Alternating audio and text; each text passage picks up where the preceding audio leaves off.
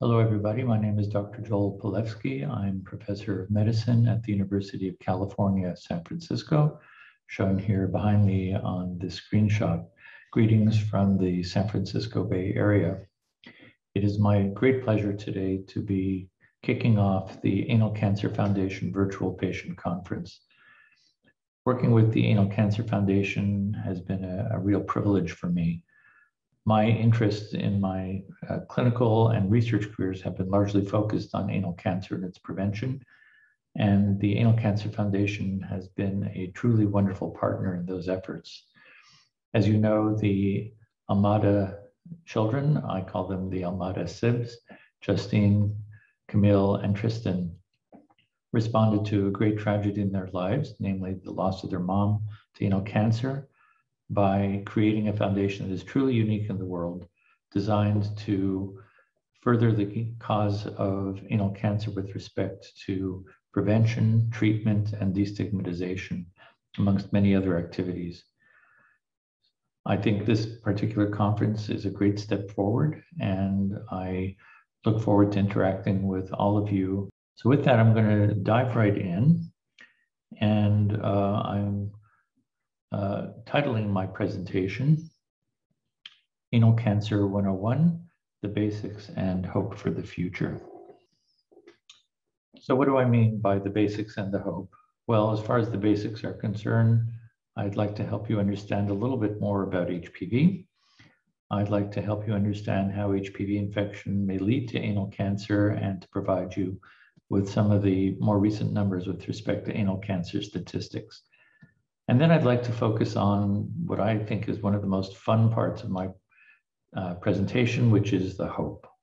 And here, I'd like to focus primarily on helping you to understand methods that we are developing to prevent anal cancer in the future.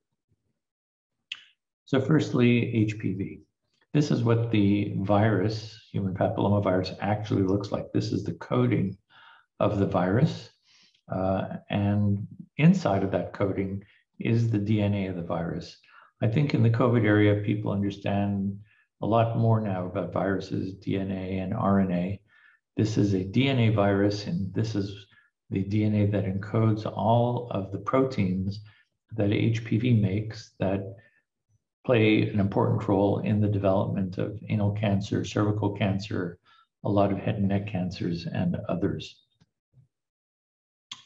It's very important to understand that there are actually many HPV types. There's in fact over 200 of them, but only a subset of them are known to cause cancer. The important ones that cause cancer are shown on this slide. And when I show this slide to the medical students, I'm very careful to point out that I was not inebriated when I made it by making HPV 16 bigger than all the others, because this is the HPV type that is particularly aggressive with respect to causing cancer. And in fact, almost all HPV-related cancers are caused by HPV 16, and most anal cancers are in fact caused by HPV, at least 90%. So most of those 90% are HPV 16, but other HPV types may be playing an important role as well. Cervical cancer is also caused by HPV, by the same HPV types, though in the cervix, the range is a little bit broader, with HPV 16 still being the most important, but not quite as prominent a cause as it is for anal cancer. Now, there are, of course, many other HPV types that don't cause cancer. It is said that at least 80% of all sexually active people will get at least one genital HPV type through sexual transmission most of the time, at some point in time in their lifetime. And since the cancers that occur from HPV are much rarer than that, what that means is that having HPV doesn't mean you're going to get anal cancer. In fact, only a small proportion of people who get HPV will get cancer, or anal cancer in particular. But if you do get one of those cancers, it is almost always with the infection with one of those HPV types. Another very important piece of information to understand about HPV is that it has only one kind of target on the body, and that's your skin cell. I'm showing you on this diagram what a skin looks like. Basically, it's a bunch of layers of cells called epithelial cells sitting on top of a basement membrane, we call it. It's like the floor. By definition, these cells stay above the floor and they go through a life cycle in which they develop and mature and then they fall off. And this cycle repeats itself. These cells here at the bottom are always making more copies of themselves and then generating their daughters or sons as they mature and then eventually fall off. So in that sense, with your skin constantly turning over, we're kind of like snakes. We're constantly shedding, but that process is much more inapparent, fortunately for us, in our daily lives. But HPV is a very, very clever virus because what it does in infecting the skin is it infects the exact cells that you don't want it to infect, namely the ones that are always reproducing. So when HPV infects, it does so down here at the bottom and basically establishes what would be considered like a permanent reservoir of infection, because when these cells divide, they carry copies of the virus with them. When they mature, the cells do eventually fall off and the HPV with it, but the cells at the bottom remain. So many of us, though this is a bit controversial, many of us believe that once you get an HPV infection, you have a chronic infection that in most cases doesn't cause problems for people. It remains kind of latent or dormant, but in a few cases it can cause problems such as precancer or cancer. But what you have now, for instance, if you do have an HPV infection, because the infection is dormant or latent, may have been something that you acquired perhaps through a sexual contact, even decades earlier. And it may take even as few as 1 or 2 sexual contacts to get it. So HPV is very easy to acquire. Once we have it, we tend to keep it. Our immune systems tend to control it. So when these cells mature and fall off, with the copies of the virus in them, they're also shedding infectious virus. And this virus is then free to spread to potentially a sexual partner. You could even spread it to other parts of your own skin. So this is a part of the life cycle of the virus. The virus does its dirty work as far as causing cancer through some of the products that the DNA makes.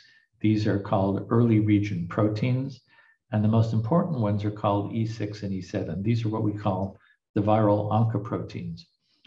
I'm not going to go into all the details about how they cause cancer, but suffice it to say that they work by destabilizing your own human chromosomal DNA and making it more susceptible to cancer. So that over time, when your cells get exposed to things that could damage your DNA, such as carcinogens, such as potentially sunlight, depending on where we're talking about, having HPV there makes your cells more susceptible to accumulating mutations, which eventually might lead to cancer. So that's how HPV plays its role. The late HPV proteins are important because these are the 2 proteins that make up the coding of the virus that I just showed you. And these are also, particularly L1, the protein that is used for the HPV vaccine that I'll also talk about in a few minutes. So this is another schematic representation of the skin, and here is normal skin here on the left. Again, most of us who get HPV will get it down here at the bottom, but no problems caused by it. However, a small percentage of people will develop a change. The virus goes through a different pathway, which leads to what we call high-grade squamous intraepithelial lesions. This is the precancerous lesion. Here, we're not getting a lot of virus made. Instead, we're getting a lot of that E6 and E7 protein made, not so much infectious virus. So the H cell lesions are not very infectious, but they do cause these changes in the cells that you can see here. They're smaller, which have the potential over time, and it could be decades, to progress to cancer. And cancer, by definition, occurs when these cells decide to break through that floor and go into the tissues below where they can spread, either locally, blocking vital organs, or potentially spread through the bloodstream or the lymphatic system to distant organs, such as the lungs and the liver, where they can also cause serious problems by creating very large tumors in those organs. So this H cell lesion is the lesion that were primarily focused on finding to try and prevent cancers in people who already have HPV infection. This is what we're looking for when women have cervical pap smears, and this is what we're looking for when we're doing the equivalent in the anus, which is called anal cytology. So basically, when we have LSIL, this is mostly HPV infection, and when we have HSIL, this is primarily precancer. Now, what about the anus? So the anus is an organ that has a skin surface that HPV likes to infect. The anus is a very large organ, actually. It goes from the end of the rectum over here all the way to the outside. So all of this is inside. And then it also includes 5 centimeters or so radius of skin on the outside. We call that the perianus, which you can see if you gently spread the buttocks. So from the opening of the anus to about 5 centimeters radius is the perianus, but together the perianus and the anal canal from the opening of the anus to the end of the rectum are all areas that HPV can infect and cause anal cancer in. So it's kind of like 2 separate organs in a way, but most of the time when it does that, it's causing infection at the junction between the rectum and the anus. And this is where most of those HSIL lesions arise and where most of the anal cancers arise. That said, you can get precancer and cancer anywhere from this area here at the end of the rectum to the end of that perianal region. So why is anal cancer so important? Well, it's a rare cancer in the general population, but it is increasing. And one of the reasons it's increasing, unlike other HPV-related cancers like cervical cancer, is that we don't yet routinely screen for it to prevent them. So since the 1970s, we know that the incidence of anal cancer is going up by about 2 to 3% per year in both men and women in the general population. We're seeing these increases in multiple age brackets, multiple race and ethnic groups. We're seeing it in younger individuals, with about half of all people who die from anal cancer being under the age of 65. And we're also seeing that the number of people diagnosed with advanced stage disease is increasing. So this is clearly a problem that we must be paying more attention to. I want to switch to hope now. And here we're talking about prevention, where I think we've made a lot of progress. Here we talk about primary and secondary prevention, where primary prevention is vaccination to prevent the initial causative agent from infecting a person. HPV causes anal cancer, so if we can prevent a person from getting HPV, we will prevent them from getting anal cancer and other HPV-associated cancers. The problem here, if you will, is that the vaccines that we have, which are fantastic, only work to prevent initial HPV infection. Once you've been exposed, the vaccine doesn't really help you. So for those individuals, the next thing we can do is what we call secondary prevention, which is to screen for and treat any lesions or abnormalities that may arise as a result of that HPV infection, specifically the HSIL, to remove it before it can progress to cancer. So the vaccine is made from that L1 protein, as I mentioned. It's assembled in a laboratory in the test tube to look like a regular HPV particle. And then it's injected into people to make antibodies that will hopefully prevent initial acquisition of HPV. It's very similar, in fact, to the concept behind the current COVID vaccines. There are several different vaccines available around the world, but the one that's available in the US now, the only one, is called the 9-valent vaccine. And it covers most of those cancer-causing HPV types that I mentioned, as well as a couple of HPV types that are known to cause genital warts. Again, these are really safe, highly effective vaccines that are effective for very long periods of time. We've been following people for now more than 10 years, still have not seen infection protection waning. We don't know how long that protection is going to last, but so far it's lasting for as long as we've been able to follow people. We have shown that the vaccine works really well to protect against anal HPV infection and anal intraepithelial neoplasia, or HSIL. just like it was shown to do so in the cervix and the vulva of women. So we think that this vaccine, if given early enough prior to onset of sexual activity, should prevent a great deal of anal cancer in the future, since they will prevent a great deal of anal HPV infection. So based on the data from that paper I just showed you and several other papers, the CDC's Advisory Committee on Immunization Practice has recommendations for the HPV vaccine for both men and women. What about secondary prevention of screening? So here we're borrowing from the methods used by gynecologists. So when a woman is getting cervical cancer prevention, they start with a cervical pap smear. And if that pap smear is abnormal, then the gynecologist will use a colposcope or a rolling microscope to try and find the source of the abnormal cells on the pap smear, take a biopsy to make sure that it's precancer, not cancer, and then remove that precancerous area to prevent cancer. So we do something very similar in the anus.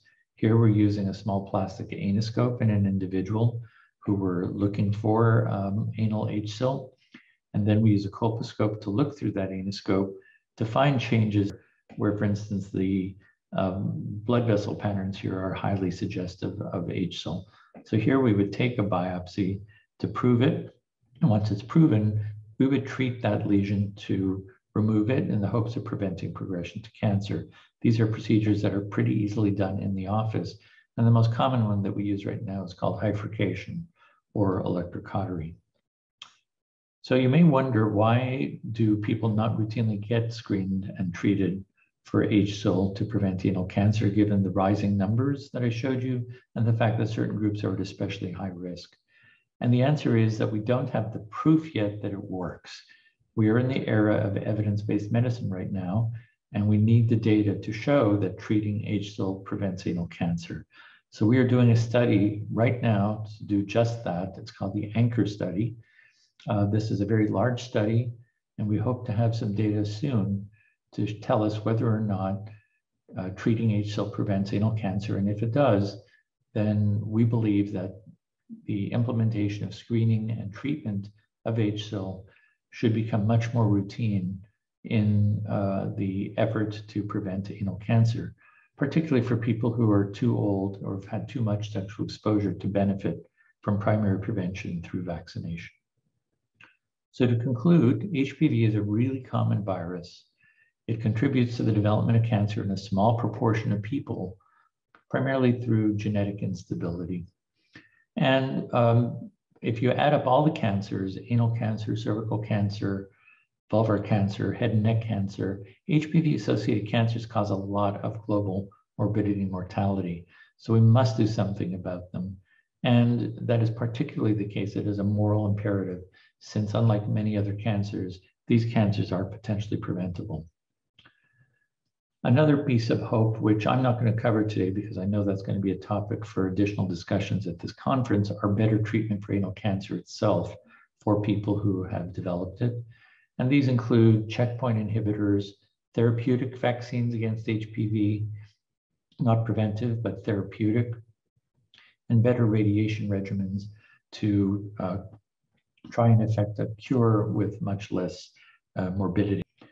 So Dr. Tedros, the Director General of the World Health Organization, was quoted as saying, through cost-effective evidence-based interventions, including HPV vaccination for girls, screening and treatment of precancerous lesions, improving access to diagnosis and treatment of invasive cancer, we can eliminate cervical cancer as a public health problem and make it a disease of the past. That would save millions of lives.